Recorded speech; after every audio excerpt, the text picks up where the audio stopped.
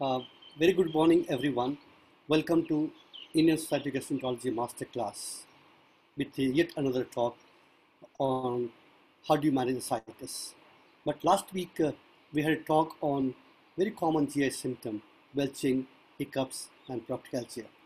And this lecture was delivered by Dr. Amit Datta, and this was a mastery lecture on these common symptoms. I hope you enjoyed listening to Dr. Amit Datta. Thank you, Amit, for a wonderful lecture. This week, we have chosen a topic which is extremely common, that is ascites.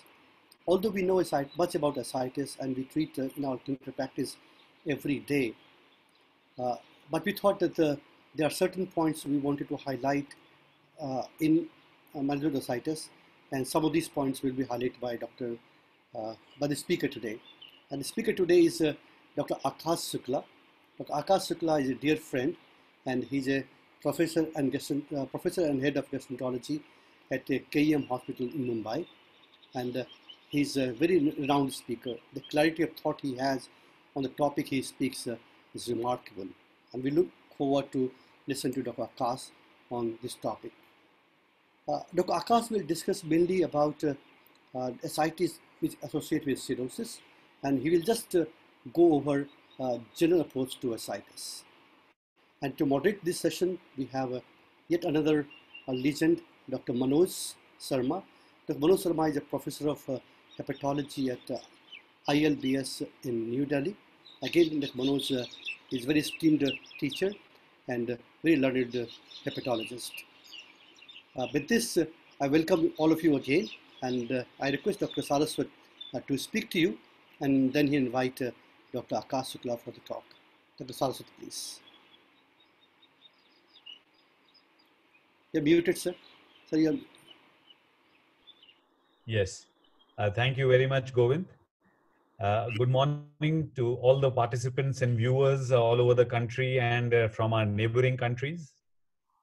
It's been about 3.5 months now since we have been running the ISG Masterclass, and it is, as ever, it is heartening to see the constant committed participation that we have from our audience.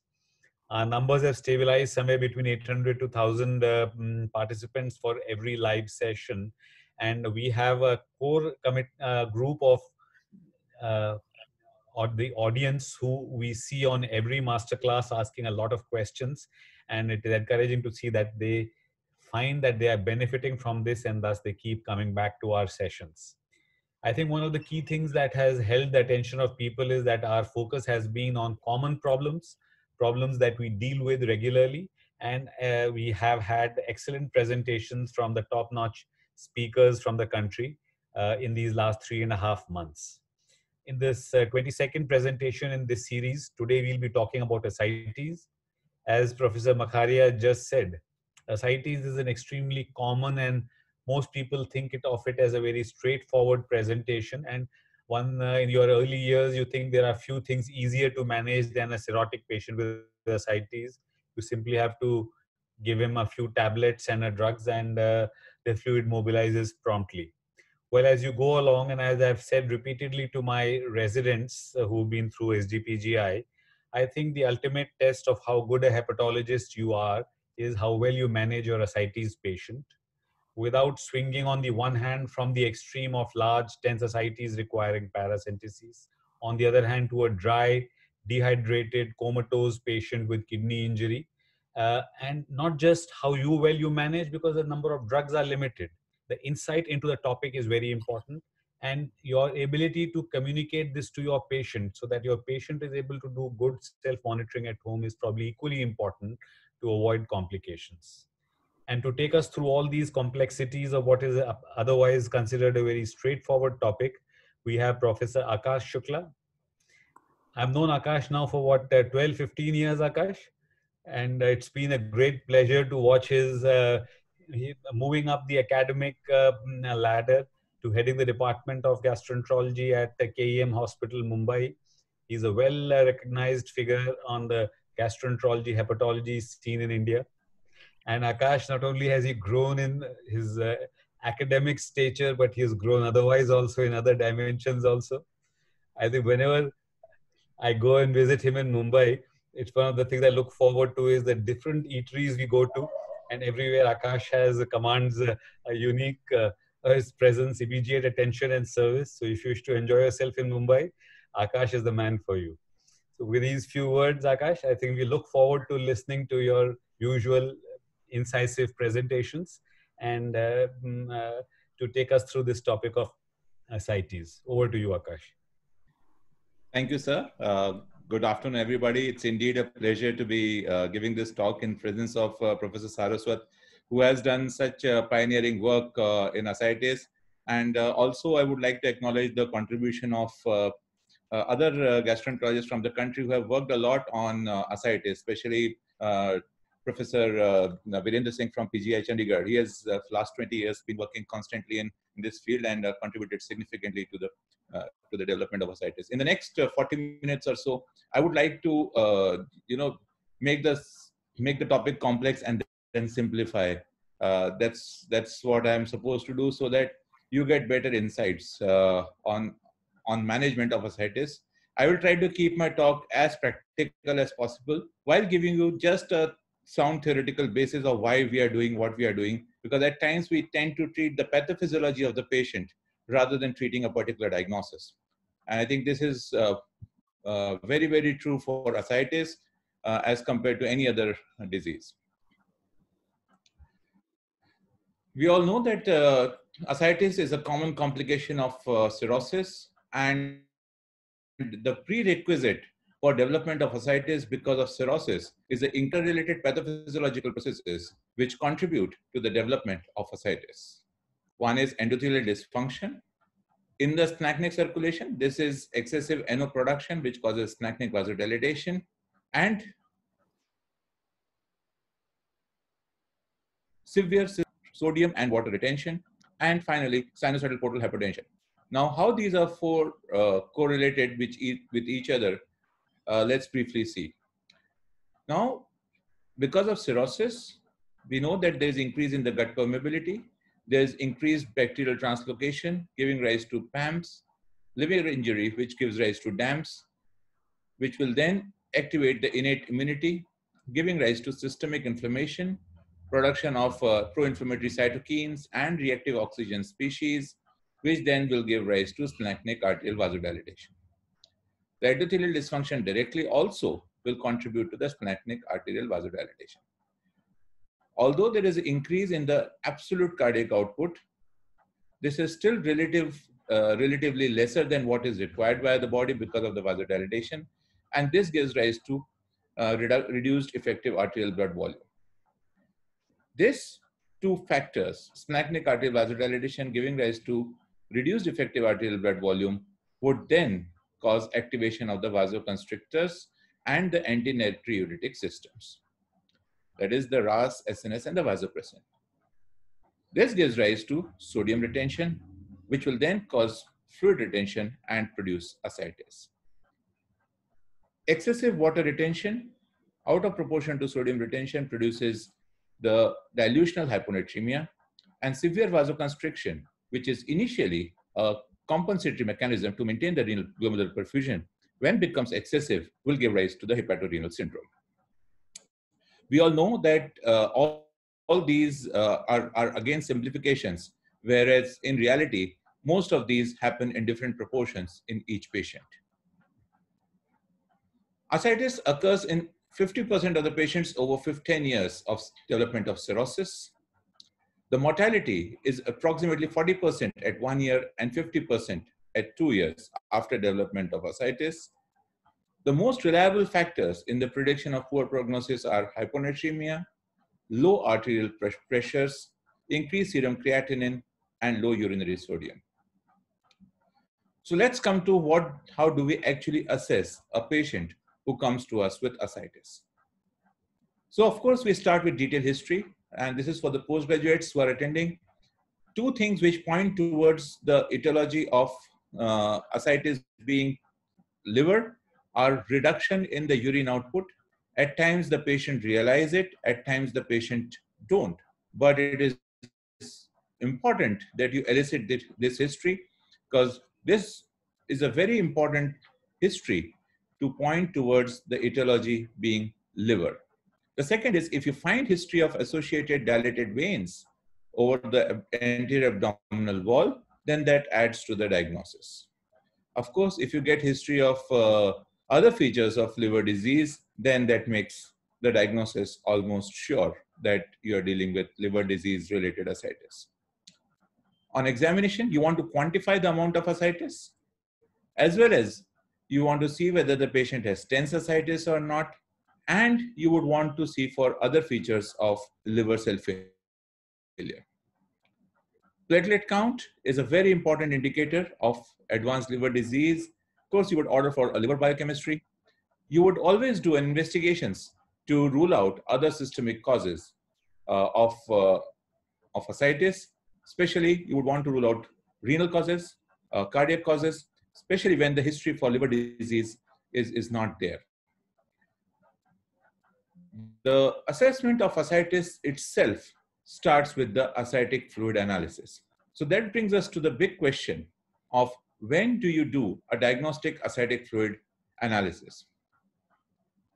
So the standard advice of EASL and ASLD is for all new onset ascites. Now EASL says grade 2 and 3, ASLD says all new onset ascites. So for me, all patients who have significant new onset ascites should be investigated. Yes, if you have a minimal interbowel fluid, it is non-tappable, you can ignore that ascites. All patients who have been hospitalized require a diagnostic ascitic fluid tapping. Anybody who presents with a fresh complication of cirrhosis. So if a patient has GI bleed, hepatic encephalopathy, and has come to you for the first time with these complications, then we must do diagnostic ascitic fluid analysis. But there are other situations in addition to these standard advices where I would always recommend doing a diagnostic ascitic fluid analysis. In a patient who comes with oliguria, you would want to rule out spontaneous bacterial peritonitis, and therefore, even if the creatinine has not increased, but the patient says that on the same dose of diuretics, his output has not decreased, I would always look for ascitic fluid analysis. Whenever there is a loss of response to diuretics, so patients who were on a stable dose of diuretics for a long period of time, did not have ascites, and now suddenly on the same dose of diuretics, despite being salt compliant, now present with ascites or worsening of ascites, then it is important to rule out infections, and therefore you would do a ascitic fluid analysis. When I examine my patients and I put my hand over the abdomen for palpation, if I find that the abdomen is warm disproportionately to the rest of the body, I would always do ascitic fluid analysis. Anybody who presents with pain in abdomen or even an unexplained worsening of LFT in a cirrhotic patient mandates a diagnostic ascitic fluid analysis. Not only you would look for HCC or portal vein thrombosis in these patients, but you would also do ascitic fluid tapping to look for SBP. Next question comes, where should we tap the patient from? Now, this was a beautiful article in NEJM which discussed in depth the 3 sites which are commonly used: the left lower quadrant, midline between the umbilicus and the symphysis pubis, and the right lower quadrant. Now, the advantages, or the conventionally preferred site was the midline, but the advantage which was for little chance of bleeding. The issues with this site is that there can be collaterals in the midline. If a bladder is hugely distended, you may inadvertently puncture the urinary bladder. And when you put in the needle is actually unstable.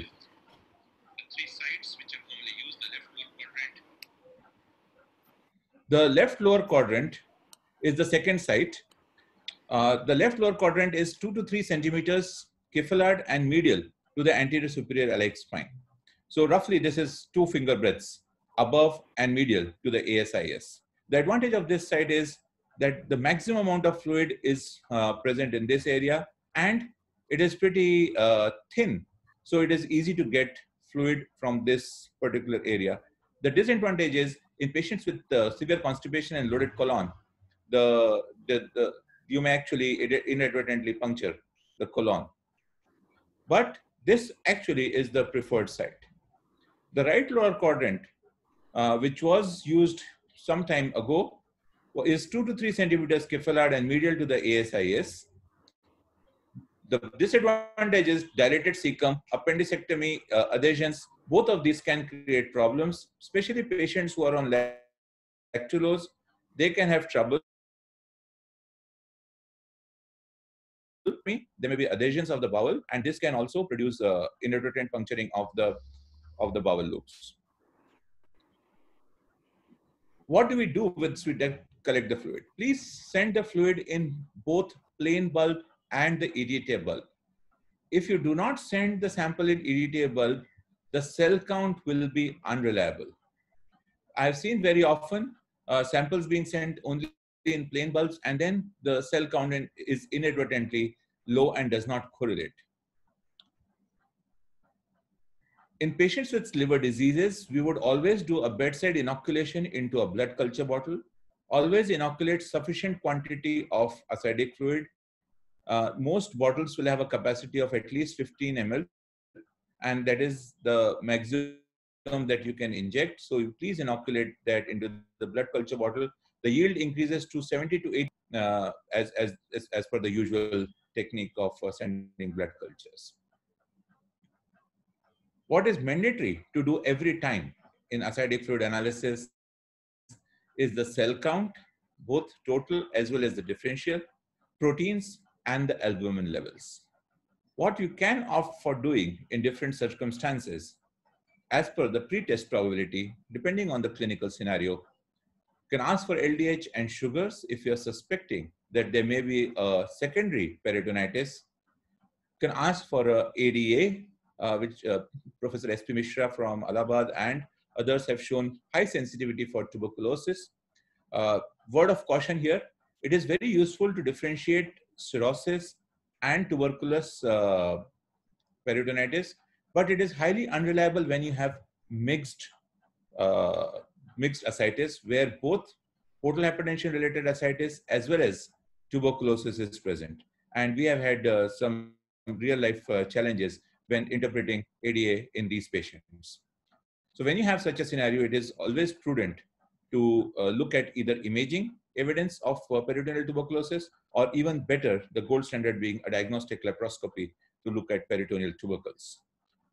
Malignant cells, if there is an appropriate setting, then you would send for malignant cells, you send at least 500 ml to a liter of fluid for this purpose. Then it will be centrifuged, and after the cytospin, then the cells are analyzed for presence of abnormal malignant cells. Amylase, if you're suspecting pancreatic ascites, pancreatic leaks, and then it becomes very useful. A level of more than 2000 would usually indicate presence of pancreatic ascites. Acidic fluid triglycerides to assess for chylous ascites. By and large, the triglyceride levels will be more than 200 in these patients. Very important question which is asked is, do you need to do correction of coagulopathy before tapping patients with cirrhosis? So beautiful article written by Professor Patrick Kamath et al. Wonderful study done way back in 2004, which looked at tapping for different groups of patients. So 84 patients had a INR of 2.5 and above. Another 208 patients had 2.1 to 2.5. Another 530 patients had 1.5 to 2. And similarly, platelet counts varied from 19,000 to normal counts. And almost 800 patients had a platelet count below 60,000. So that was a very, very interesting patient cohort. None of them received any coagulopathy correction.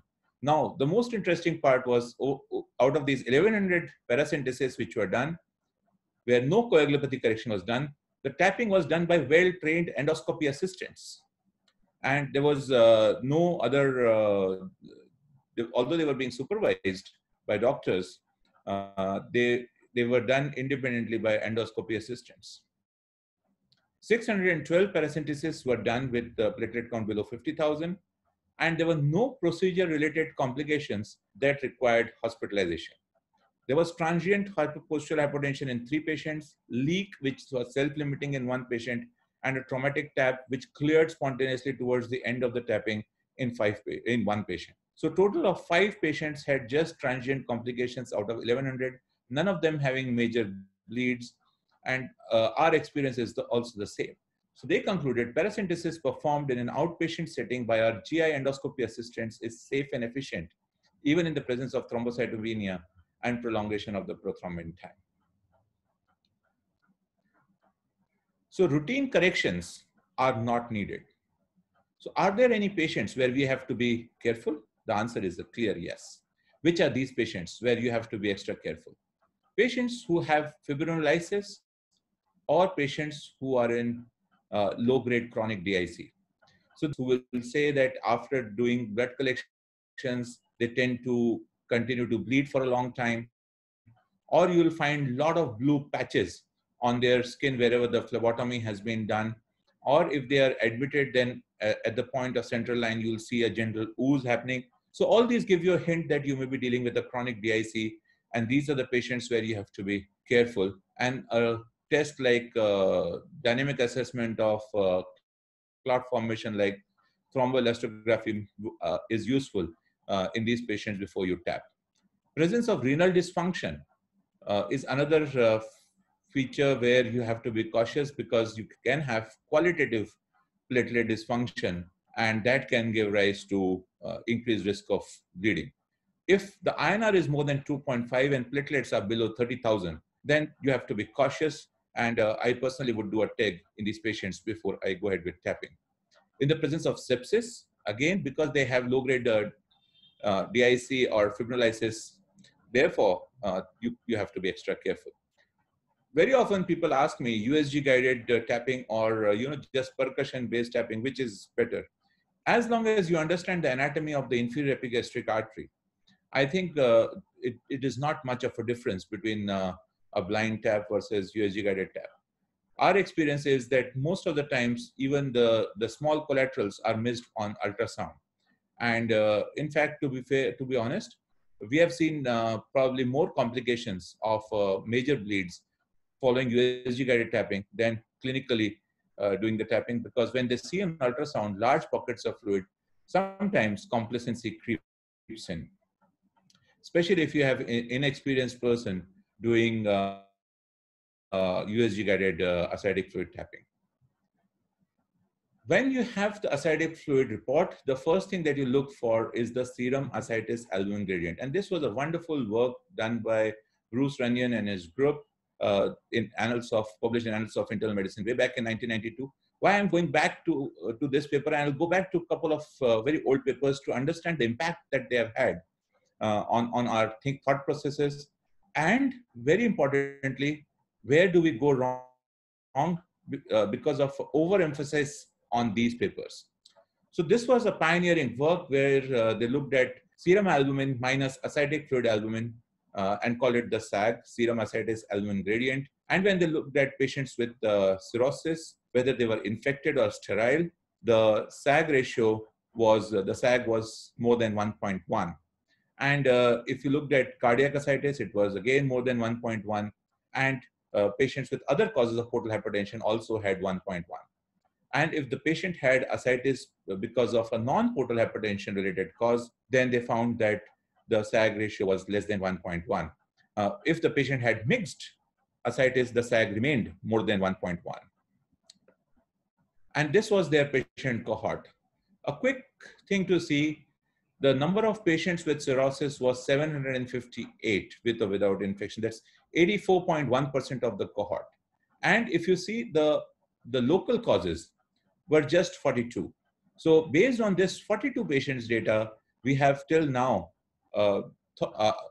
based our clinical approach towards understanding the etiology of patients with ascites. So this is important for us to know because there are limitations of the SAG. The SAG can go wrong in patients with ovarian tumors specifically. The SAG can go wrong in patients with severe hyperproteinemia. If your serum albumin levels are very low, the SAG may be low despite the patient having portal hypertension. And we are all aware of the cardiac cirrhosis where the SAG is usually high, and myxedema ascites where the SAG is high. So when we talk of management of ascites, you are looking at the gradient, the grading of ascites, and certain terminologies like tense ascites, refractory ascites, recalcitrant ascites. So what does this mean? So grade 1 ascites is when it is detectable only on ultrasound or on radiology. Grade 2 is moderate ascites. Grade 3 is severe ascites. Tense ascites is a term which was defined based on intra-abdominal pressure, but for us as clinicians, tense ascites means whenever there is a resistance to palpation of organs on percutaneous, on per abdominal examination, when you try to press your fingers in the ascites, that is called as tense ascites. Refractory ascites occurs in around 10% of cirrhotic patients. Once refractory ascites develops, the survival is around 6 months. And within 1 year, the mortality is almost 70%. Now, the refractory ascites is further subdivided into 2 types. The diuretic resistant ascites, which is ascites difficult to mobilize as defined by a failure to lose at least 1.5 kg per week of fluid weight, despite maximal diuretic therapy with spironolactone and furosemide, or an equivalent dose of distal acting and loop acting diuretics. The second term is diuretic intractable ascites, which is difficult to mobilize because of the inability to provide effective doses of diuretics because of diuretic-induced side effects like azotemia, hyponatremia, or other complications. When we come to now the management of ascites itself, the first step is salt restriction, and there's a huge controversy in this itself. Now, when we say salt restriction, what does it mean? The ACLD says sodium restriction to 88 millimoles per day, because 78 is the obligatory renal loss and 10 millimoles is the obligatory non-renal loss of sodium from the body. So it is around 2 grams of salt per day, 2 grams of sodium per day.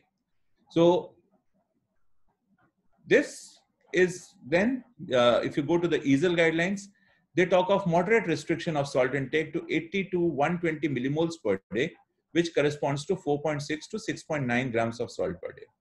The EASL guidelines say that it is equivalent to a no added salt diet. So if you are not taking up pre-prepared meals, that is ready-made meals from the market, if you're making your own food, then a moderate restriction of salt intake is just having the usual salt. Now, unfortunately, this is not true for our Indian population. An average Indian consumes 10.98 grams of salt per day. Now, even in this, there is regional variability, and it has varied from 8 grams to 25 grams. So there are parts of Maharashtra where the average salt intake goes up to 25 grams per day. I'm sure there are other parts of the country where the salt intake is more.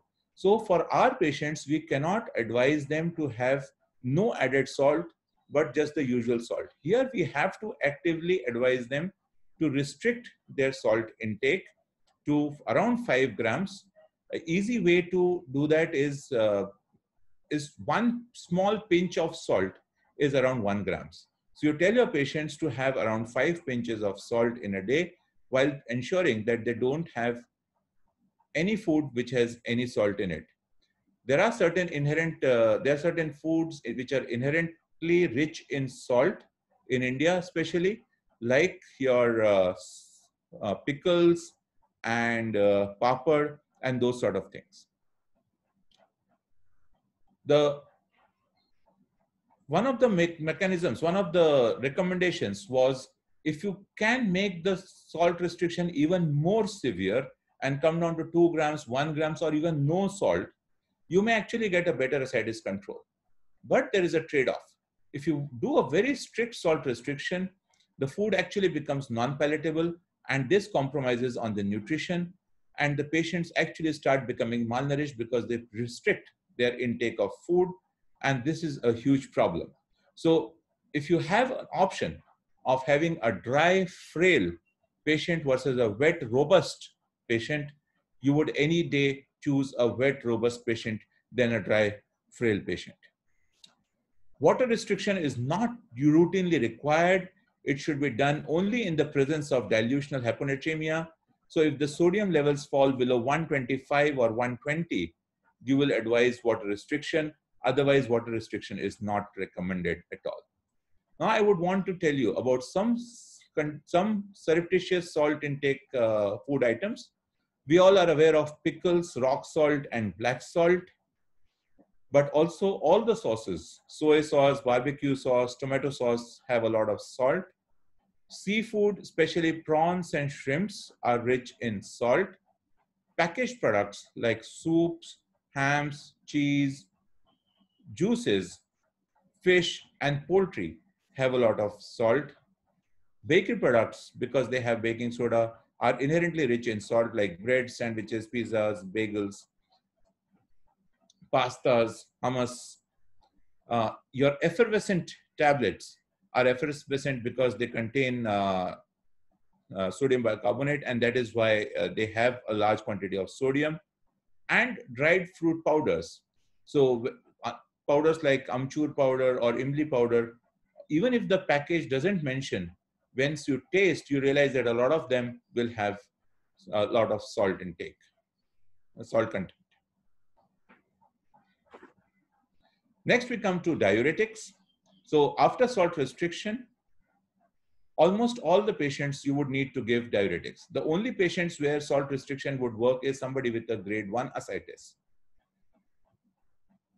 We know that aldosterone antagonists are more effective than loop diuretics, and therefore are the diuretics of choice, and all the regimens have to be spironolactone based. However, the question comes whether you should give aldosterone alone, starting with 100 milligrams per day and going up to 400 milligrams, or you start off with a combination of aldosterone and furosemide or a loop diuretic. The disadvantage of aldosterone is that it takes almost 72 hours for its significant action to take place. And our patients are quite impatient, and therefore they are happier if you start them on a combination of spironolactone and furosemide, beginning with 100 milligrams of spironolactone and 40 milligrams of furosemide. It also helps because you get rapid natriuresis as well as the potassium levels are well maintained. In outpatient setting, with patients who have grade 1 or 2 ascites, you may think of starting only spironolactone, but be careful about potassium levels because they can tend to go higher. My experience is a lot of our patients, when they are diagnosed with any major disease, they start drinking a lot of fruit juices. Most of our patients also have slightly lower hemoglobins, and therefore they almost inadvertently will start drinking juices comprising of pomegranate juice or tomato juice, anything that is red, its juice will be consumed, beetroot juice.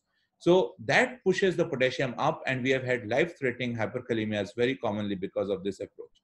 So my personal choice for our patients is a combination of furosemide and spironolactone. The doses of both the oral diuretics can be increased simultaneously every 3 to 5 days, maintaining this ratio if the weight loss and natriuresis are inadequate. So how do we assess this response to diuretics? In an outpatient setting, you have to counsel the patient well. Most often, I would call the patients once a week for follow-up till I can get their ascites controlled. Ask them to report early if there are alarm symptoms.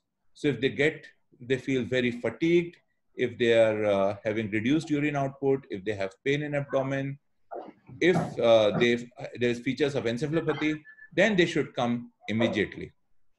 We also ask them to maintain a blood pressure chart at home if possible. They have daily weight charting, and report us if there's anything alarming there. Reduction of body weight of less than 2 kg per week would lead to increase in the dose or adding a loop diuretic if the patient is only on spironolactone. Once a week, we do creatinine and electrolytes for these patients.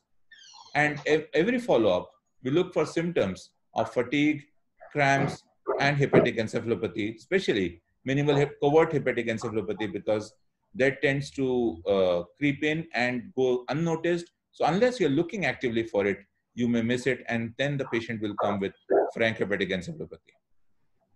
You check the blood pressure, but please also remember to check orthostatic hypotension.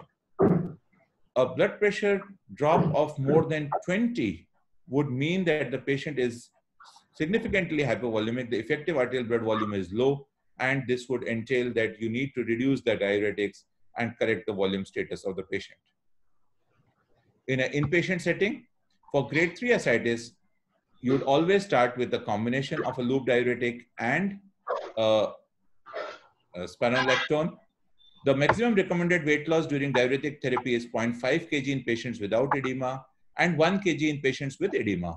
Although, if the patient has massive edema in the feet, a greater weight loss than 1 kg is pretty much acceptable. In an indoor setting, you review the dosing every 2 to 3 days. Do not change the dose every day. So this is a word of caution when you're monitoring these patients. Every day, morning, evening, you check the blood pressure and look for orthostatic hypertension. And creatinine and electrolytes are done every alternate day. When do we reduce the dose of diuretics when the patient comes for follow-up? When the patient has had a complete response of edema feet, that is, the ascites is still there, but edema feet has disappeared, you decrease the dose of diuretics. The next time is when the patient has even disappearance of ascites, then you would again reduce the dose of diuretics further. If there is a loss of weight of more than 1 kg in presence of edema feet and 0.5 kg without edema feet, then you would reduce the dose of diuretics to prevent complications. Patients who come to you with postural hypotension, patients with mild elevations of creatinine, 0.1, 0.2, you would want to decrease the dose of diuretics. And if you have potassium levels less than 3.5 or more than 5.5. When will you stop the diuretics completely?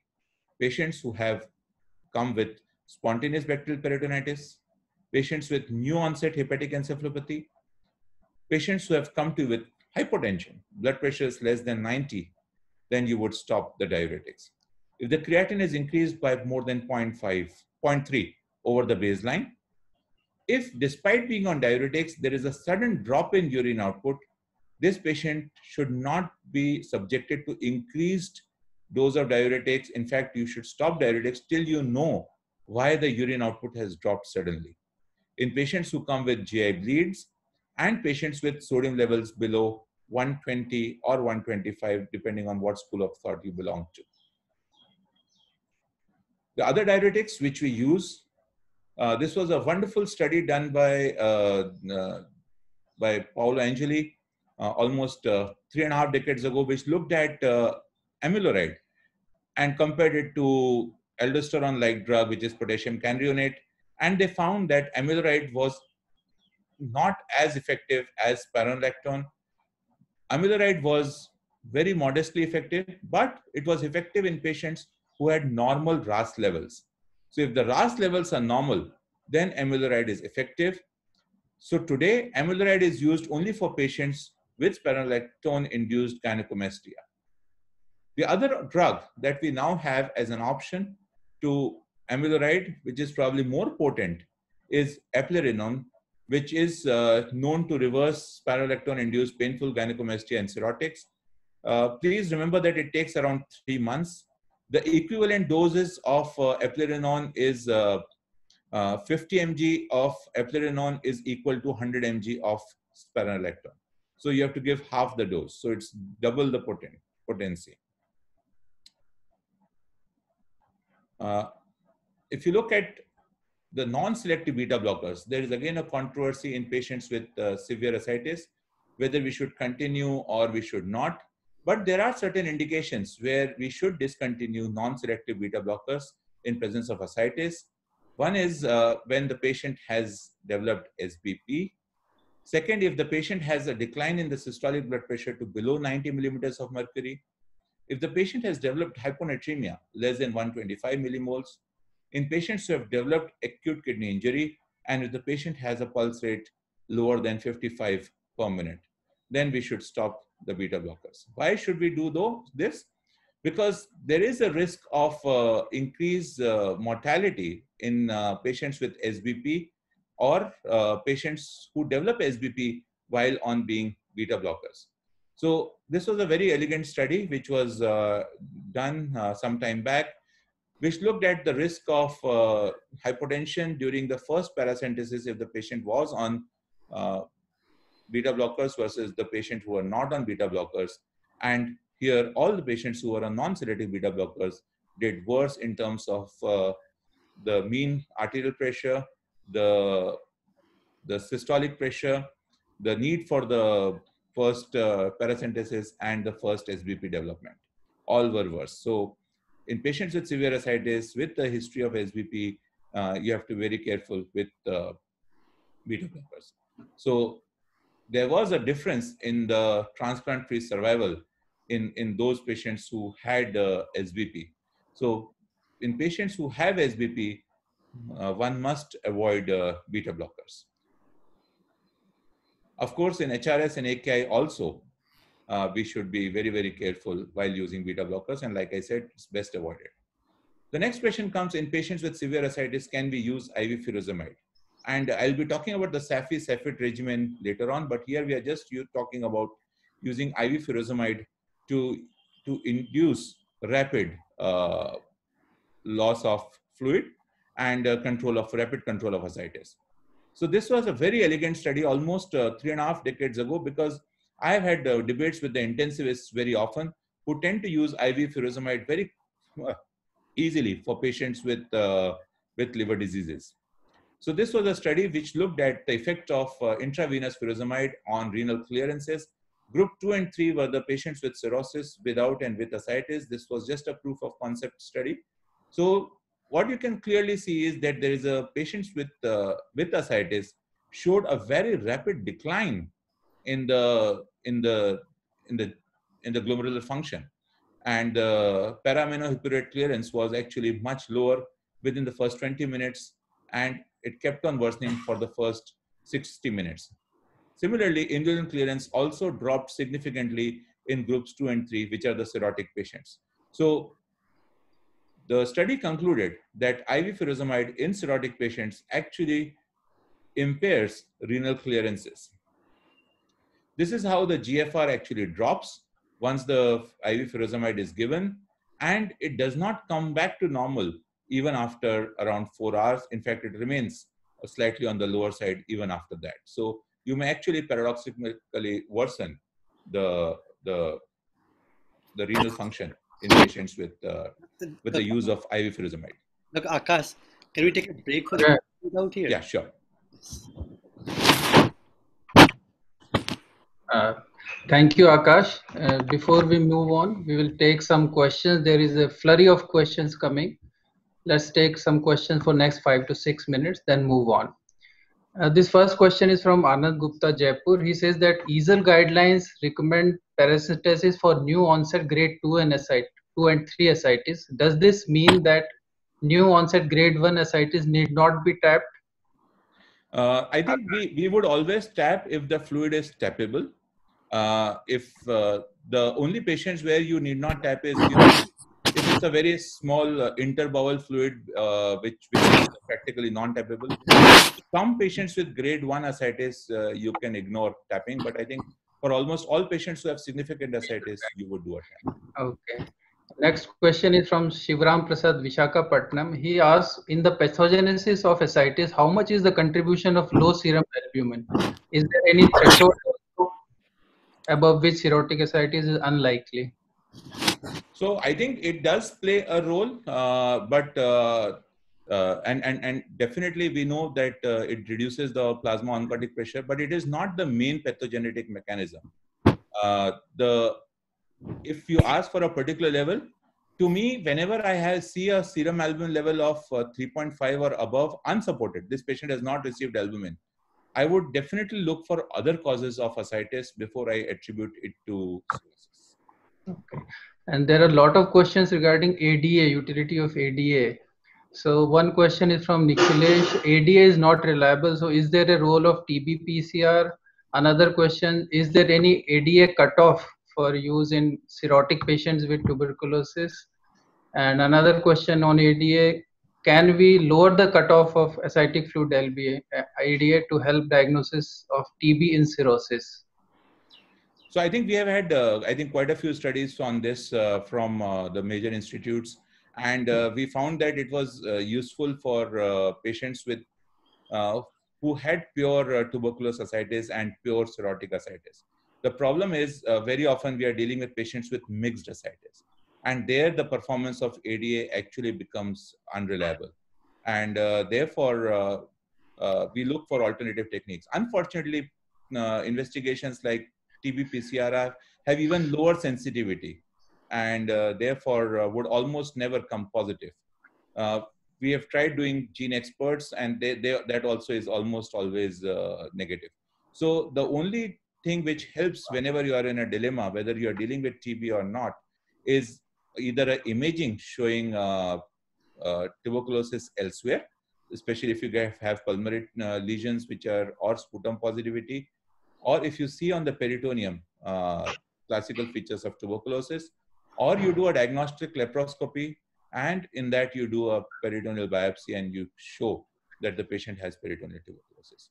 Okay. While worrying about the cutoff of ADA, I don't think there is robust data enough for us to suggest a cutoff value that below this you can safely rule out TB.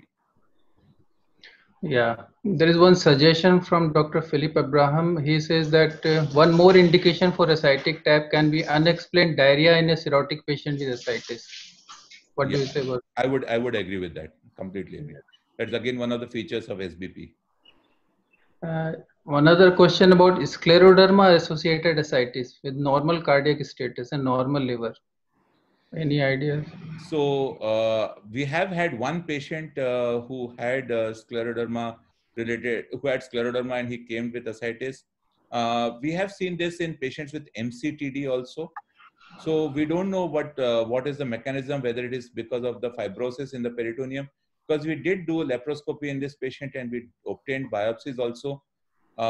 Unfortunately for us, the peritoneal biopsy was normal. So we did liver biopsy, we did peritoneal biopsy, both came normal. So these are my experience of two patients. And Dr. Manoj, you can add if you have. No, that's okay. There are many more questions, but I think I will take one more question. From Rajendra Patel, in the era of increasing medico-legal cases, should all diagnostic typing be done under USG guidance? That is an important medico-legal question. Very, very important question. I think there is enough data in literature to say that there is no increased risk of complication in patients who have significant ascites. You know, if you can percuss the ascites, you can safely do ascitic fluid tapping. When you can't percuss ascites, or it's a small quantity ascites, or clinically you can't get the shifting dullness, that means there is a possibility that it could be a loculated ascites, or in imaging has shown that there is a loculated ascites, then it is better to go for USG guided tapping. But for routine significant ascites, which is percussible, you can demonstrate shifting dullness, I don't think even medico-legally it is. There's some practice by a small a proportion of people and not everybody. It is still acceptable. So this is an acceptable technique, and therefore, according to Boehm's law, you are still safe. Rest of the questions at the end of the lecture. Maybe we can move on with your lecture, Dr. Akash.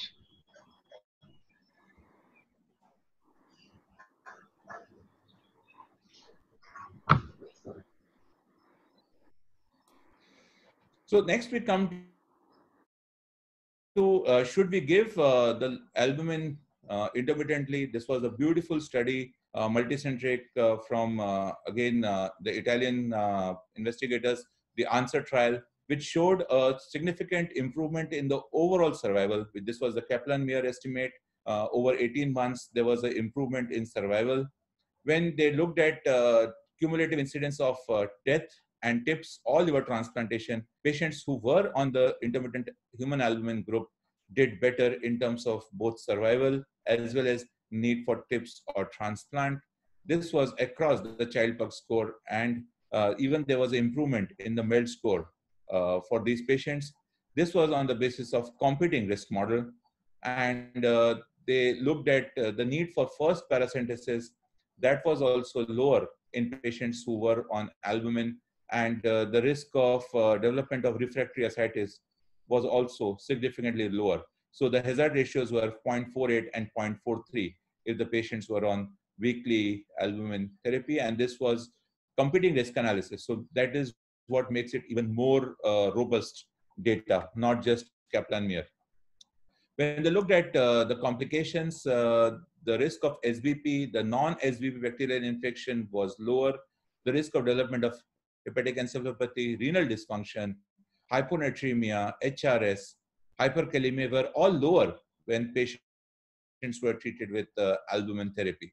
Of course, the portal hypertension related complications were similar in the two groups, and that is what you can expect.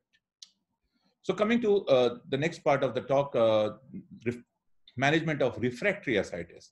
Now, if you have exhausted your diuretics, which is what the definition says, that if you have given the maximum dose of diuretics, 400 milligrams of spironolactone or 160 milligrams of furosemide, or patient develops complications because of the diuretics, then you call it refractory ascites. But before you label somebody as refractory ascites, please go through this checklist. And this is the most important step.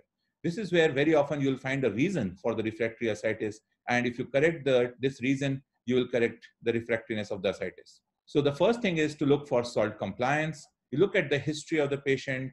Very often ask the family members, if they're daughters, wives, please ask them.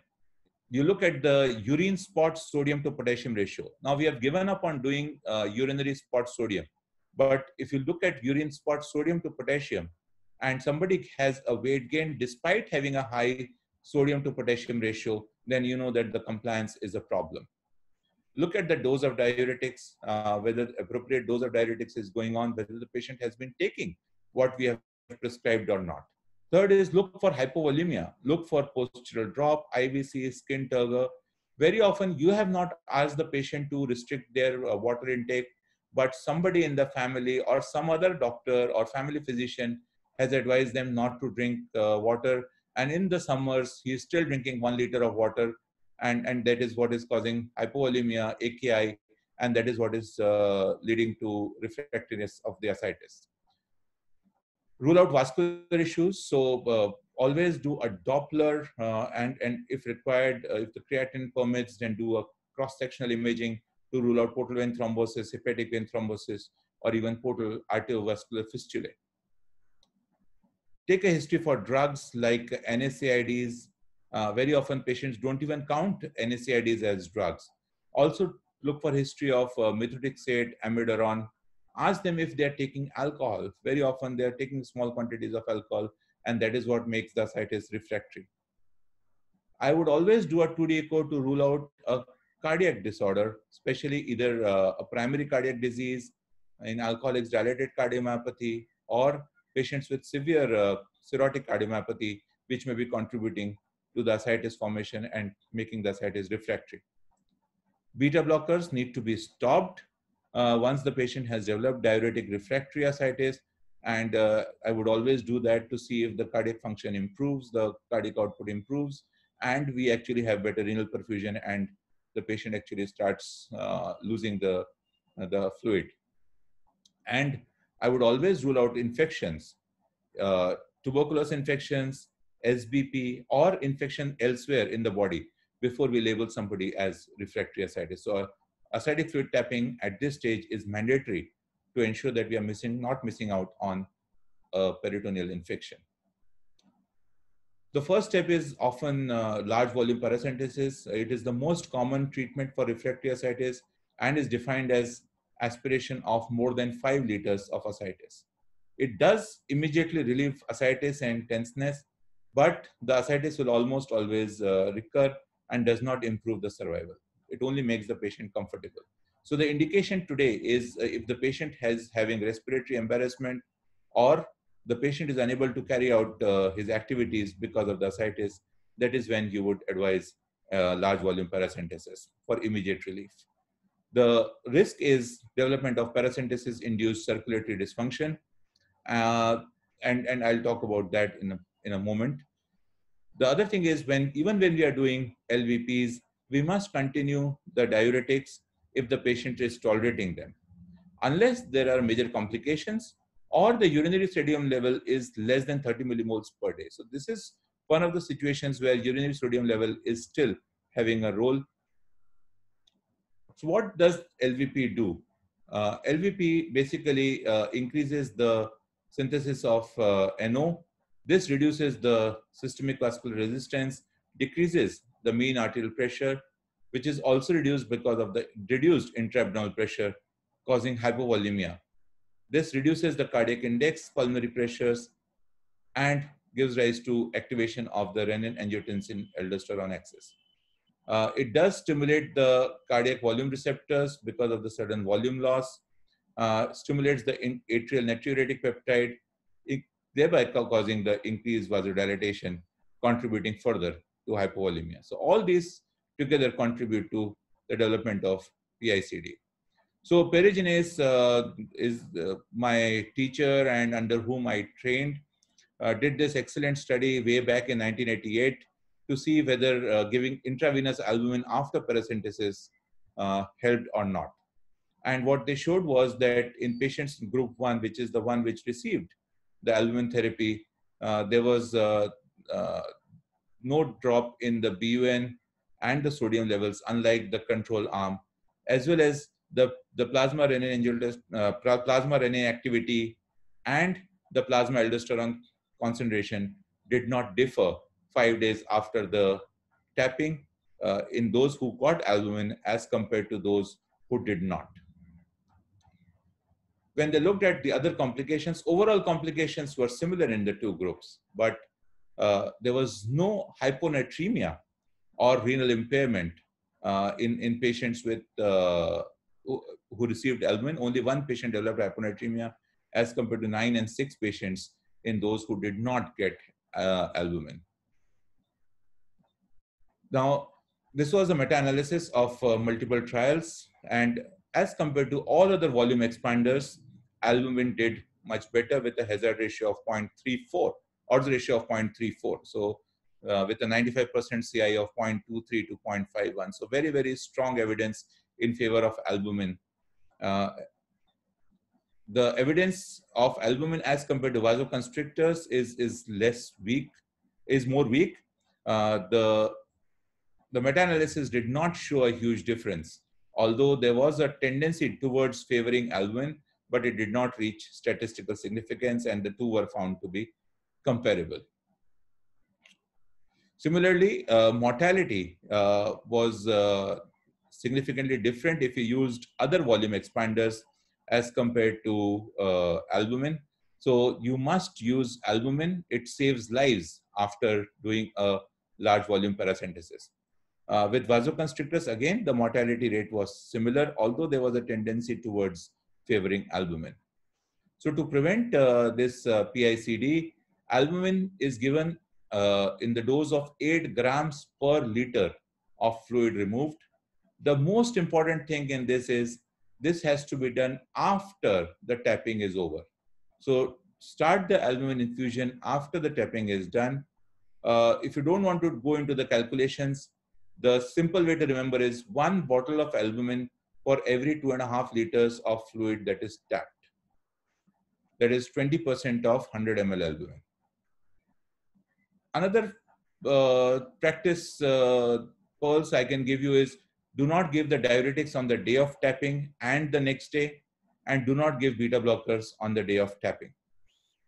Avoid tapping more than 5 to 6 liters if you can, unless the patient has such a massive ascites that it is mandatory 5 to 6 liters. It does not help the respiratory embarrassment, then you can tap more, but avoid tapping more than 5 to 6 liters. Midodrine was found to be equally effective in one study, and that may be an alternative in case you are not able to get albumin, which is what happened to some of my patients during this lockdown. They could not get albumin, and therefore I had to use midroutine for some of my patients. TIPS is actually superior to large volume paracentesis for long-term control of ascites. And the guidelines say that if the patient has required 4 or more paracentesis procedures, then TIPS is recommended.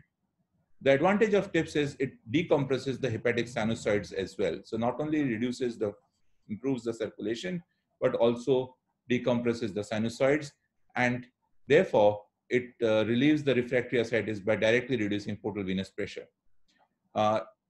We know that it may improve survival, but it does not reverse the pathological process of the liver cirrhosis, and therefore anybody who needs a TIPS also needs a liver transplantation.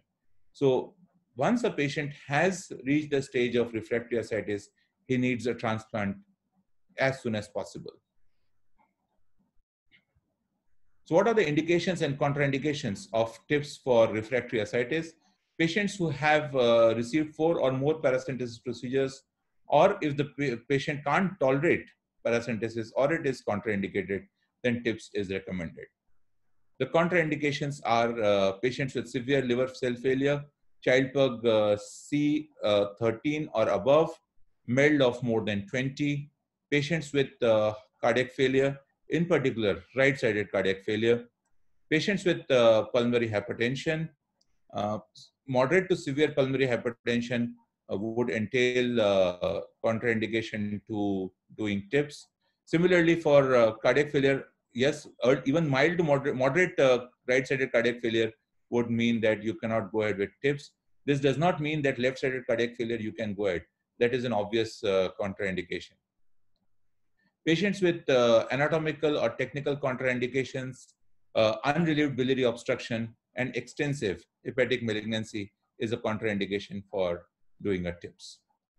What does TIPS do? Why we are talking about TIPS so much? It does improve the urinary sodium excretion, and these are the different studies. And as the time progresses, the urinary excretion actually keeps on increasing. And the serum creatinine actually keeps on decreasing over a period of 4 to 6 months after doing a TIPS. That is because of the improved hemodynamics, as well as because the plasma renin activity will keep on decreasing, the aldosterone levels fall down, and the noradrenaline levels also decrease after doing a TIPS. The cardiac output actually increases. The peripheral resistance decreases after doing a TIPS. And that is why you'll see patients developing mild edema feet after doing TIPS. Not an unusual thing. Their ascites disappears, but some of them will develop peripheral edema, which you can notice on day 2, day 3. And then that persists for almost a month or so, and then disappears because the peripheral the systemic peripheral resistance comes back to its baseline level. Now, what is the effect of TIPS on nutrition? It is associated with improvement in the body cell mass, in the muscle cell mass, and increase in the caloric intake, as well as the resting energy expenditure. So improved nutritional status is an important finding. Recent studies have also shown that it is associated with increase in the sarcopenia, as well as the performance status. Does it give survival benefit? The initial studies were mixed, with some studies showing survival benefit and some not. But now we know for sure that most patients actually have a chance of improved survival with TIPS as compared to with just large volume paracentesis. So there is some survival benefit with TIPS. One of the concerns which people have is if you have done a TIPS, then doing transplant is difficult. This was a very elegant study published in Hepatology in 2016 from the US database, and which looked at over 7,000 patients who had undergone TIPS, and they showed that the risk of death or transplantation was lower for patients who have undergone a TIPS. So their survival was better, and even they had a better chance of undergoing a transplantation over a period of time. So their survival till transplantation was better. So less people died, and a greater proportion of patients survived till transplantation. So the waitless mortality was lower in patients who had undergone TIPS, and patients could be successfully transplanted. So you need not worry about the TIPS for transplant as long as the TIPS is appropriately placed. The problem is if the TIPS stent is projecting way up into the right atrium or projecting way down into the extrahepatic part of the portal vein, then you will struggle at the time of transplantation. So the appropriate length and the right placement of the TIPS stent is of paramount importance. Coming to the last part of my talks, and that is vasoconstrictive drugs. Midodrine and clonidine are the two vasoconstrictive drugs. Midodrine is used in patients with cirrhosis and ascites. It increases the effective arterial blood volume by causing splanchnic vasoconstriction, improving renal perfusion and the glomerular filtration. And therefore, the ASLD guidelines recommend midodrine for refractory ascites. The other drug is clonidine, which is an alpha-2 adrenergic agonist with effects that are similar to midodrine. So it increases the, causes vasoconstriction. But the advantage of clonidine is that it reduces the blood pressure. So in most of the patients, it is not useful. But it is the only drug which you can use in that subgroup of patients who come to you with very high sympathetic nervous system activity and therefore have tachycardia and hypertension. So very small subgroup of patients, especially young patients, young cirrhotics in their 30s and 40s, it is not unusual to find having, some of them having a blood pressure of 160, 170, 180 systolic. And that is where you struggle to control their ascites.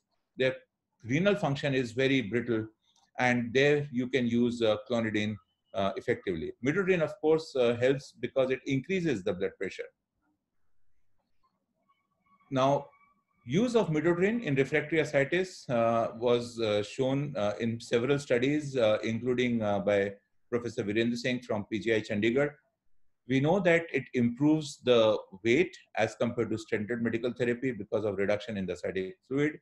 It increases the mean arterial pressure because of splanchnic vasoconstriction, and increases the urinary volume because of the improved renal perfusion. So this is was shown in several studies.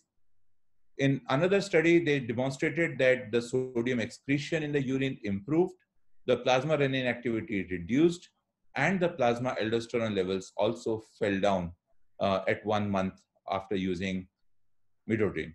So we know it inhibits the renin-angiotensin and aldosterone axis. It will cause peripheral vasoconstriction, improves renal perfusion. The thing is, it does not always translate equally into the benefit in clinical practice. Can't expect magical outcomes. So yes, we know that the response rates improve in complete response is far more common in patients with the midodrine in refractory ascites as compared to standard medical therapy. Partial response is pretty common. So this was a study which looked at 3 months and 6 months. So at 3 months, partial response was present in 10 patients as compared to 7 patients in the standard medical therapy group. But more importantly, there was no response in only one patient of midodrine and 8 patients of medical therapy. So you can expect some partial improvement at least in a majority of patients, and complete improvement in almost a third of the patients who are treated with midodrine. The key thing is dosing of midodrine. The starting dose is 5 milligrams orally 3 times a day, and you adjust the dose frequently to achieve an increase in the systolic blood pressure of approximately 10 to 15 millimeters of mercury, or more likely, after a very elegant study, we know that if you have achieved a target mean arterial pressure of 82, then it is associated with much better control of ascites and less renal dysfunction. Midodrine should be taken during the daytime only to prevent risk of supine hypertension, and there should be a gap of at least 6 hours between the 2 doses. The drug interactions of midodrine have to be remembered. You cannot combine it with digoxin.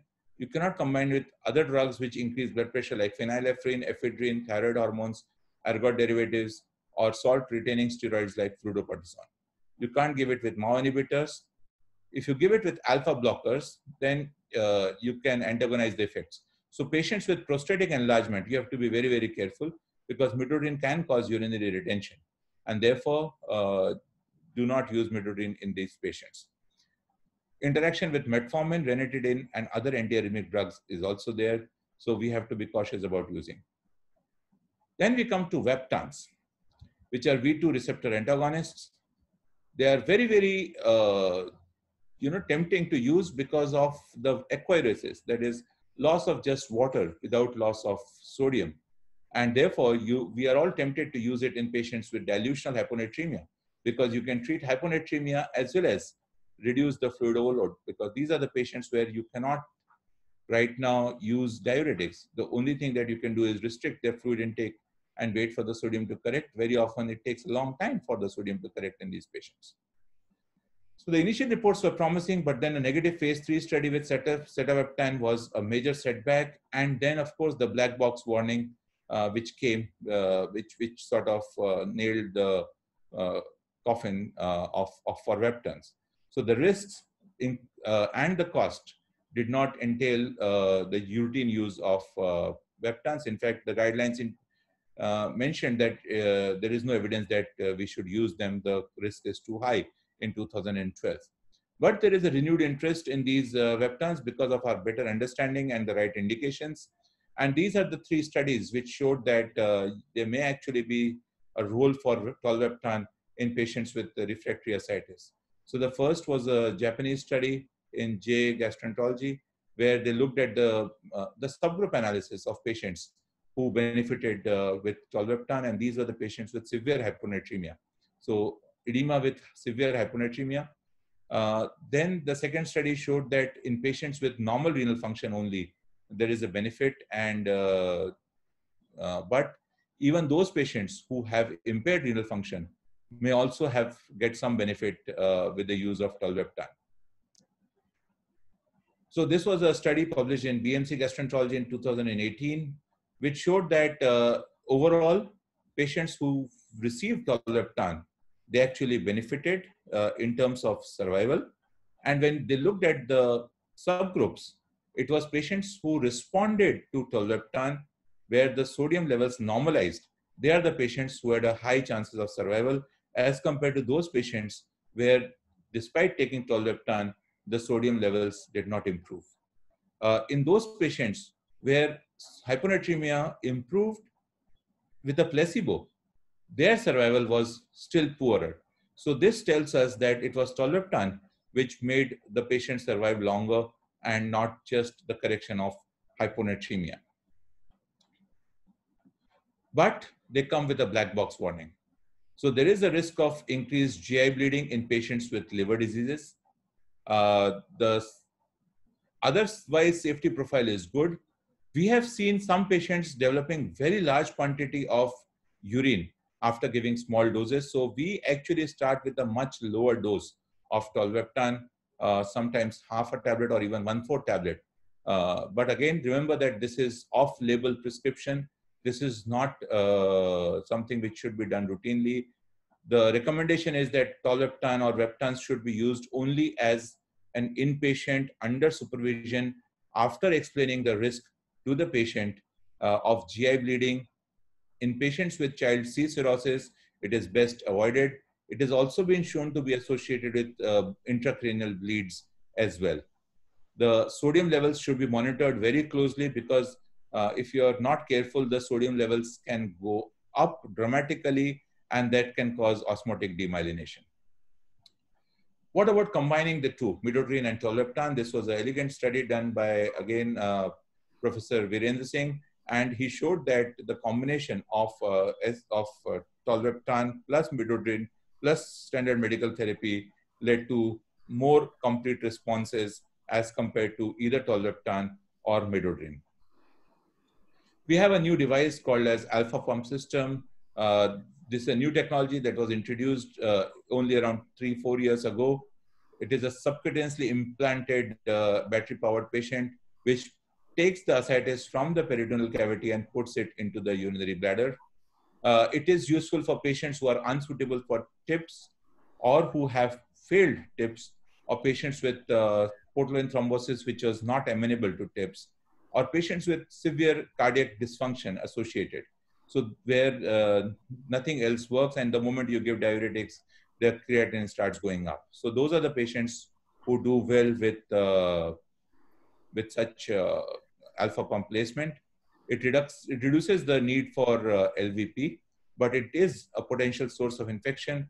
Availability in India is still an issue, and cost is prohibitive. It costs almost up to 20 lakh of rupees if you want to put it. So I have had only one patient who actually had it inserted in France and then came to us because he shifted to Mumbai. Plurex may be an alternative, but again, this is just case reports which we have, and we don't have any proper study. Akash, Now, Steph, the Akash will have to bind up. Yeah, there's the last two slides. So, Cepheid, Dr. Professor Vivek Saraswat is the one who, along with Gaurav Pandey, had talked about Cepheid and Cepheid, which is continuous infusion of furosemide albumin with monitoring of urinary sodium, along with hemodynamic monitoring and potassium monitoring, and adding terlipressin if the urinary sodium remains low. And they have shown excellent results with this CFAT. This is how they monitor. Of course, there are stopping rules. We need validation from other centers. Liver transplantation is the treatment of choice for patients with refractory ascites, and this is associated with radical reversal of portal hypertension and excellent survival after the transplantation. So, coming to the final steps, to summarize, we start with salt restriction as the first step for control of ascites. Then we initiate diuretics. We monitor the weight, creatinine, electrolytes, look for clinical features like postural hypotension. Increase the dose of diuretics if the above parameters are good. But at this stage, when the increased requirement of diuretics is there, counsel the patients about the need for transplant in the near future. If the patient still develops ascites further, consider adding regular albumin infusions. Despite this, if the ascites progresses, checklist for all the causes of refractory ascites and correct whatever we can, especially recheck the salt compliance. This is the time to consider doing a liver transplant because we are now labeling this patient as refractory ascites. The options that you have is LVP with adequate albumin replacement.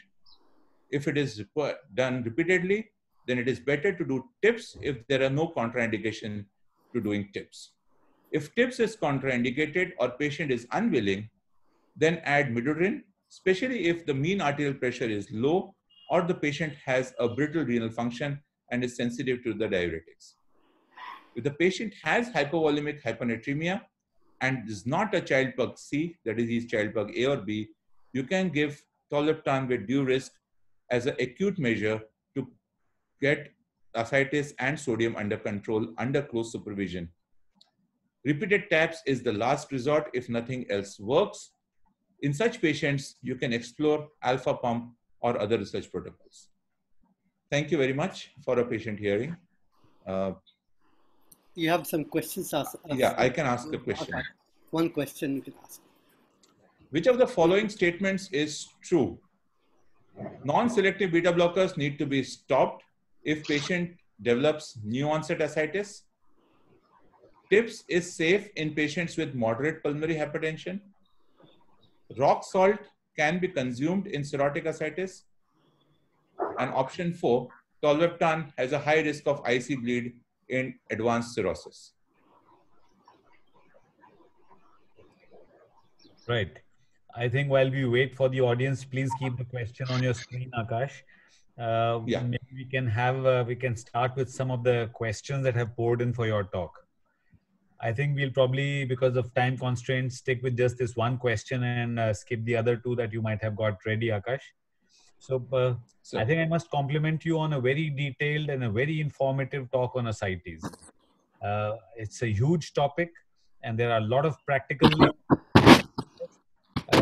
this step-by-step approach, I'm sure people have come to learn a lot. But I think because what I'll do is in the next about 7-8 minutes, put some of the questions that have come in from the audience.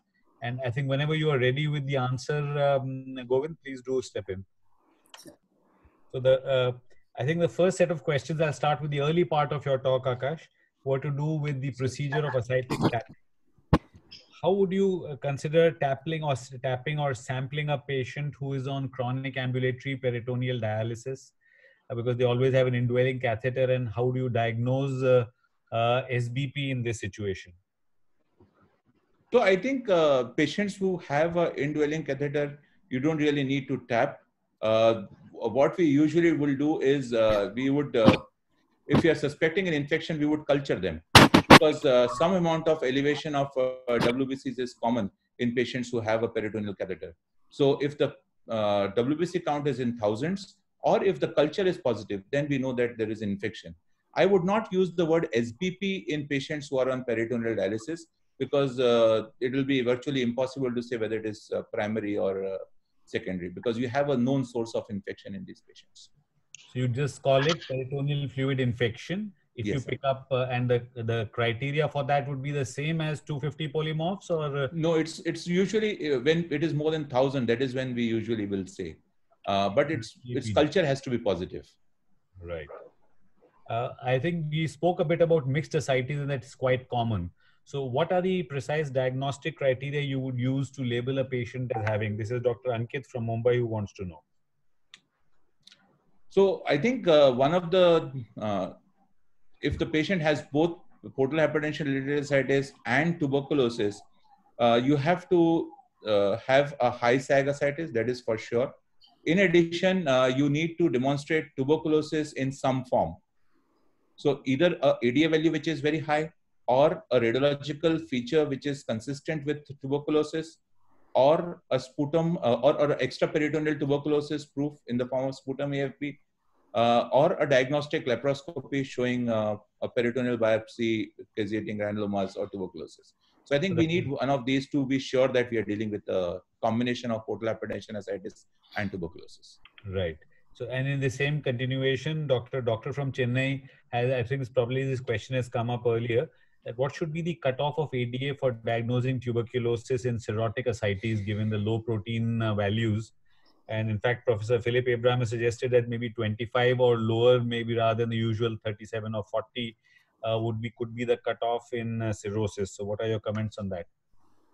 So I think we don't have a systematic study to or robust enough data to have a definite cutoff value. Although there are studies which have proposed lowering the criteria, but it will also depend on the stage of cirrhosis. Somebody has a protein, ascitic fluid proteins of 0.03 or 0.1. These patients have a very dilute ascites. Their ADA levels are really, really low. I've seen patients with tuberculosis with ADA values in single digits also. So I won't commit to a particular level as the cutoff. You have to use your clinical discretion in these patients, and you have to have a high index of suspicion. That's the key thing. And very often I've seen patients with patients with peritoneal tuberculosis also have involvement of the liver very often, and you'll find elevated GGT unexplained in these patients, and that is an indirect indicator. That is the concomitant other collateral evidence. Regarding the fluid AD value, you are not comfortable with simply lowering it to a certain level. Giving an absolute lower cutoff value.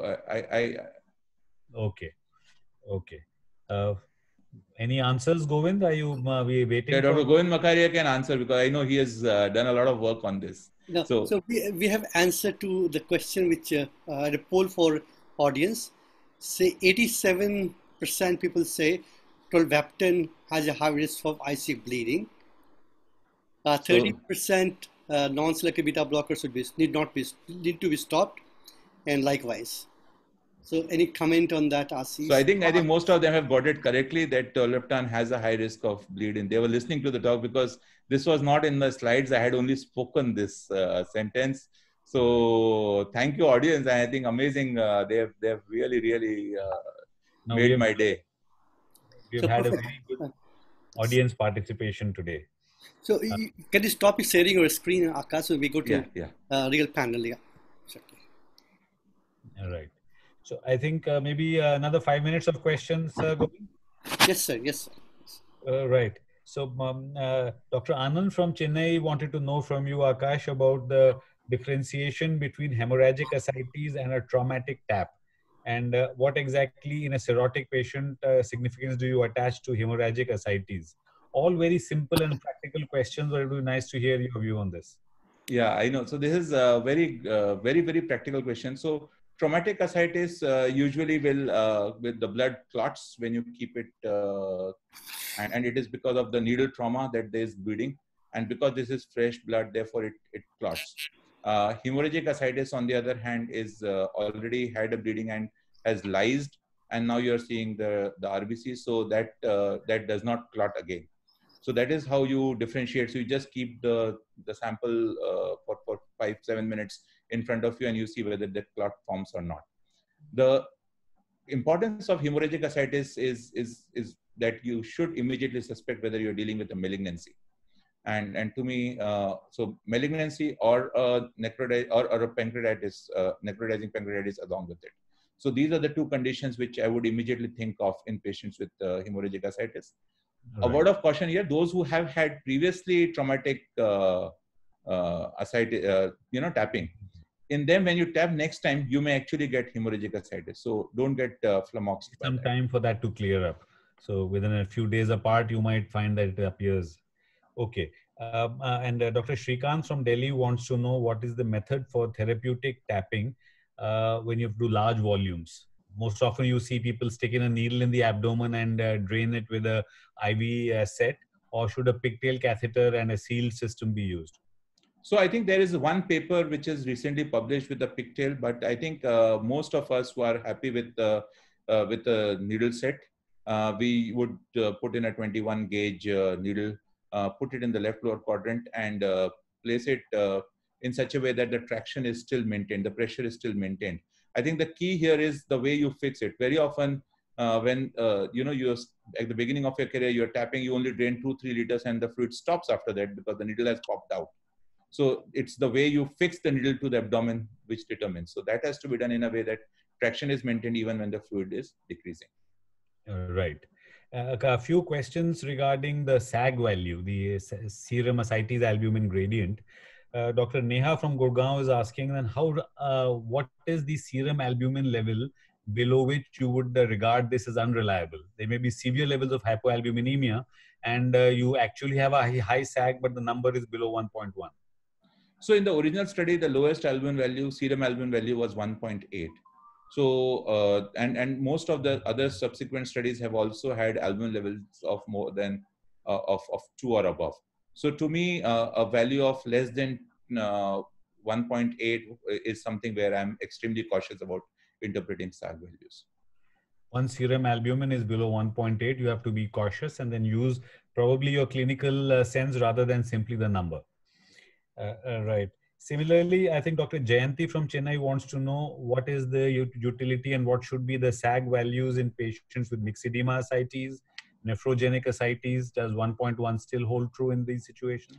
So absolutely, madam. So both these conditions that she mentioned, the SAG value is actually more than 1.1, and that is the limitation of SAG.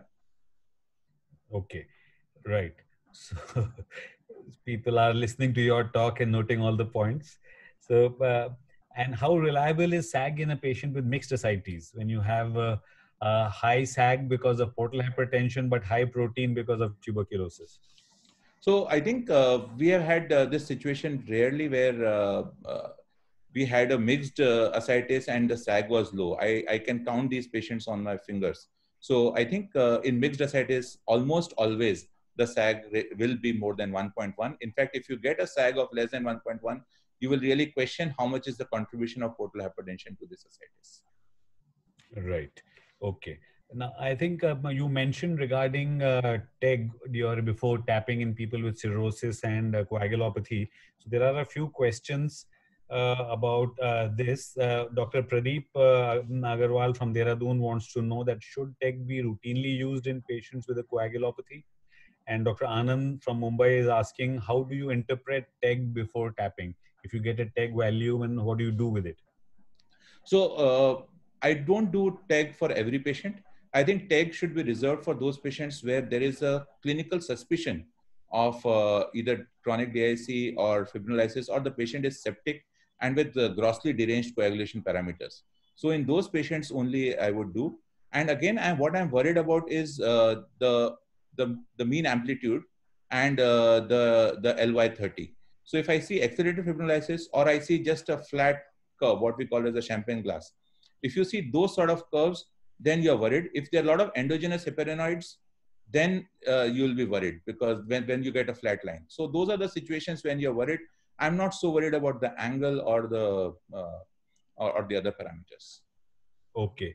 And Dr. Akash from Chandigarh wants to know whether measuring D dimers in the blood would be as useful as TEG to identify hyperfibrinolysis. That is your concern? So I am not aware of a study where they have correlated D-dimer with acidic fluid tapping. So at this stage, even if I do, I don't know how to interpret the data. But that is something which I think should be explored. Okay, right. And does Dr. Karthik Narayan Chennai, his question is, how do you use the TEG tracing to decide what kind of plasma or component you should give before you do a tap? Okay, so again, so you look at the platelet component, and so what again I'm interested more is the platelets. So if I have a very prolonged R time, or the MA is really small, that is when I'm looking for using platelets. If I have accelerated thrombolysis, then I would give something like tranexamic acid and allow the TEG to become normal, and then only go ahead and do the tapping for these patients. Right. I think I'll take a few more minutes. So there are a few questions on diuretics. You've basically given 2 or 3 talks in one, Akash. So standard diuretic management of ascites, cirrhotic ascites, then refractory ascites. I don't think we'll have enough time to cover ground for all of those. About 135 odd questions have come in. So the rest will find their way to your inbox for your reply and putting on the site. So I'll just cover the bit on diuretics now. Dr. Bhavik Shah from Calcutta and Dr. Arun Singh from Indore wanted to know about dose of diuretics that you've used. For refractory ascites, the 400 plus 160, how often or if ever have you used such a high dose of diuretics? Because most people don't tolerate, cirrhotics don't tolerate much above 100 milligrams spironolactone on 40 milligrams furosemide for any length of time. So I agree that a large proportion of patients will not tolerate these doses. And I think maybe less than, I can't give you a figure, but I think less than a quarter of the patients, or maybe even lesser than that, would actually go on to receive these doses. So I can again remember the patients, probably once a year I see a patient where I go to these doses, not more than that. By and large, I think we often have side effects kicking in before you can reach these levels. Dr. Rakesh from Lucknow wants to know your thoughts about starting diuretics in ascites in a patient with CKD, and also the use of diuretics when SBP has been diagnosed, stopping diuretics and thereafter mobilizing people. How do you proceed? I think they're excellent question. So in patients with CKD, the loop diuretics are actually the ones which are preferred because of the risk of hyperkalemia. So unless the patient has a CKD, which is like a salt wasting nephropathy, in which case you anyways won't see ascites at all because there is no sodium retention. So by and large, you are okay to start off loop diuretics for patients with CKD, although these are the patients where you will find it most difficult to control ascites. That is our experience. This combination where patient otherwise is child A and means except for ascites, other parameters are okay. And he has got CKD stage 3 or 4. These are the patients when they develop ascites, it is very, very difficult. And it's very difficult to justify doing a simultaneous liver kidney transplant also for them. So I agree with him that this is the most difficult group. If the patient is on dialysis, then the first step is you rule out other causes of ascites. I think that is very important. Very often you'll have tuberculosis or hypothyroidism related ascites.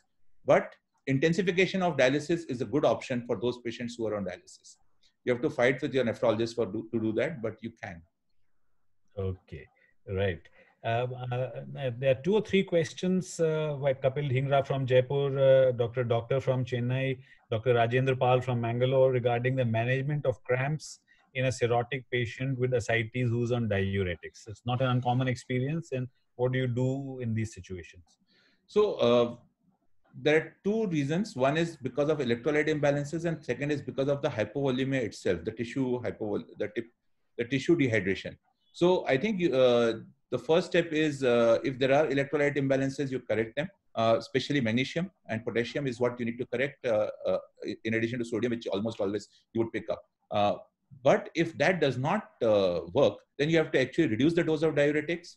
And my experience is a lot of time it is because the patient has consciously decreased the fluid intake when you have not advised.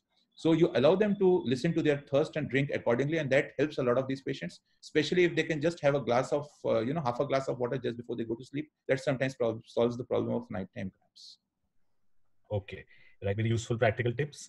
You mentioned Aplirenone for gynecomastia. So is it available in India, and if so, under what brand name and cost, etc.? Is Dr. Anand Gupta's question from Jaipur. So it is available in India. Unfortunately, I don't think I'll take the brand names in a public forum, but it's easily available. The nephrologists are using it very frequently. The equivalent dose is what you need to remember. It's twice as potent as spironolactone. So your dose should be half of that what you are using for spironolactone. For spironolactone. Dr. Rajendra Pal, Mangalore again. Between torsemide and furosemide, any preferences? How often do you have to change from furosemide to torsemide? So I think there is no literature to show the benefit of one over the other or superiority of torsemide over furosemide. So I have not very frequently changed from one to the other. The only benefit which at times I feel I get is because of the more prolonged action of torsemide. You can get a more sustained effect. That's the only thing. But I really don't see a reason for me to switching over from one to the other. Right. Bhavik Shah, Calcutta, he wants to know, and it's an important question, during follow-up, how do you approach the question of stopping diuretics? You put a patient with ascites on therapy, ascites is mobilized, now there is nothing on ultrasound, no fluid. How do you go about, would you stop, and how do you monitor these people? So the patients where I think of stopping the diuretics completely is those patients where the liver function has also improved simultaneously. So alcoholics, patients with hepatitis B, patients with hepatitis C, in the blood care when you have done TIPS. So these are the patients where the liver function has improved. So you would attempt to definitely stop. If the liver function has not improved, then even if the ascites has become dried completely, I would usually maintain them on very small dose of diuretics. But try to definitely come down to the minimum possible dose in everybody. Okay, so I think last 2 questions. Dr. Chinta Mori from Rajkot wants to know, once a patient has recovered from diuretic-induced AKI, how do you go about reintroducing diuretics in these people? I think excellent question. So the first thing which you have to ensure is that patient is really euvolemic before you restart the diuretics. No postural hypotension. And means there are no guidelines on this, but what I usually do is I start off with a lower dose of diuretics than what I was using previously. Usually it is half the dose. And then this time the escalation is much more slower. And if it was there was an additional cause for the AKI, then I do tend to go back to the original dose. But if the cause for AKI was not there, except for diuretics, then I would almost never go to the same dose again, unless the liver function improves. Okay. And finally, how do you use 24-hour urinary sodium monitoring for people on diuretics, outpatients and versus inpatients, refractory versus responsive ascites? So honestly speaking, I don't use 24-hour urinary sodiums any longer. The only time which I use now is if I'm looking for compliance to dietary advice. That is when I would look at 24-hour urinary sodium. So if I have a high urinary sodium and the patient is still gaining weight, then I know that the patient is eating salt. The other place is when I have a patient with refractory ascites, and if the urinary sodium is less than 30, then I know that the diuretics are not going to work. So that is when I stop. And of course, whenever I have tried the Safi Safet, that is when I always will do a urinary sodium levels. Well, thank you very much, Akash. It's been really a wonderful afternoon session with a lot of questions answered and about 100 plus questions still left for you to answer, which Yogita will be sending you tomorrow. And I think I'll hand over to Dr. Govind for his comments. Govind, please. Does Manoj have any question, or we go back? Only we have a now 1:42. Manoj, you want to ask one or two questions, or we close it? Because this is lunchtime on Sunday. So 152 now questions, total number. So maybe we take two questions and then we close. Yeah. Manoj, you unmute yourself. Unmute yourself. Yes. Okay. So for how long midodrine should be used in patients with refractory ascites? That is a concern because it has some side effects also. Akash? Yes, sir. So again, I think I would always attempt to reduce the dose. We have data till 6 months. So for 3 to 6 months, I'm very comfortable using midodrine. Very often I've realized that if the liver function improves, which I think today, except for NASH, for most of the etiologies, you are able to ensure that the liver function sort of stabilizes over a period of time. So in those patients, you can actually attempt to, and that's my first drug which I attempt to withdraw, also because of the cost. Not only side effects, but cost also is a big constraint. But I don't have a, if you have a, do you have a figure in your mind beyond which you would not give? 6 months or so? Yeah, exactly. 3 to 6 months is what. Okay. Now over to Professor Makharia for final comments. Okay. Thank you. Thank you, viewers, very much. And yes, it's so heartening that even at 1:42, we have more than 1,200 viewers this point of time. So this is really heartening.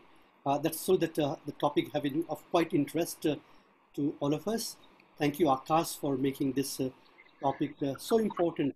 And you brought all the important points which you need to practice in our routine clinical practice. And that's the basic principle of a masterclass, that we want to make masterclass into a change of practice, a kind of forum that we want to improve the clinical practice pattern in our society. And that's have been the focus, and you did so wonderfully, wonderful justice on this topic. Thank you, Akash, again for remarkable lecture today. Thank you, sir, for giving the opportunity. Thank you so much. Thank you, Dr. Manoj, for thank you, sir. Session. It has been pleasure to see you after such a long time, and thank you so much. Pleasure. Today's audio was probably we had a couple of feedbacks that today's audio and video were not up to the mark in the initial part of the talk today.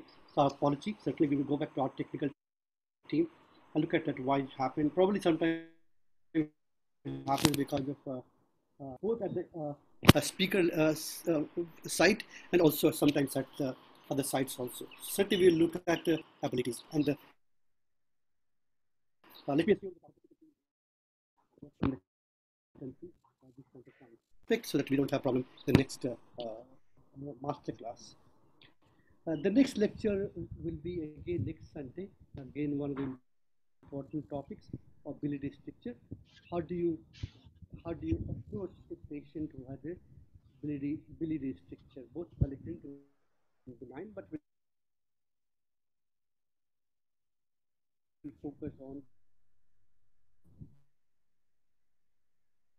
Sorry, Govind, your voice is also faded away. Can you just say that again? That part. This will be a talk on benign biliary stricture.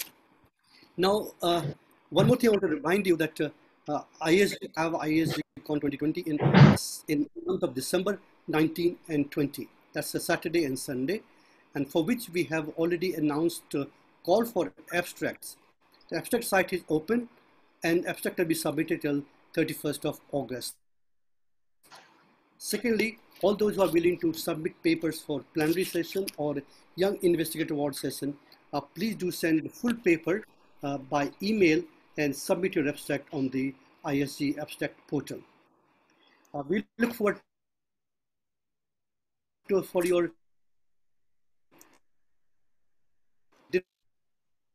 also. Let me thank again Akash and Dr. Manoj again for this participation in masterclass. Thank you, Dr. Saraswat. We want to thank Torrent Pharma for supporting these 4 master classes. Thank you so very much. Thank you, Dinesh, our technical person who have been very elegant in telecasting or broadcasting our masterclass. Thank you, Yogita, for all the coordination of these masterclasses. With that, we say bye-bye for the day, and we look forward to see you for next Sunday on yet another topic. Thank you again, and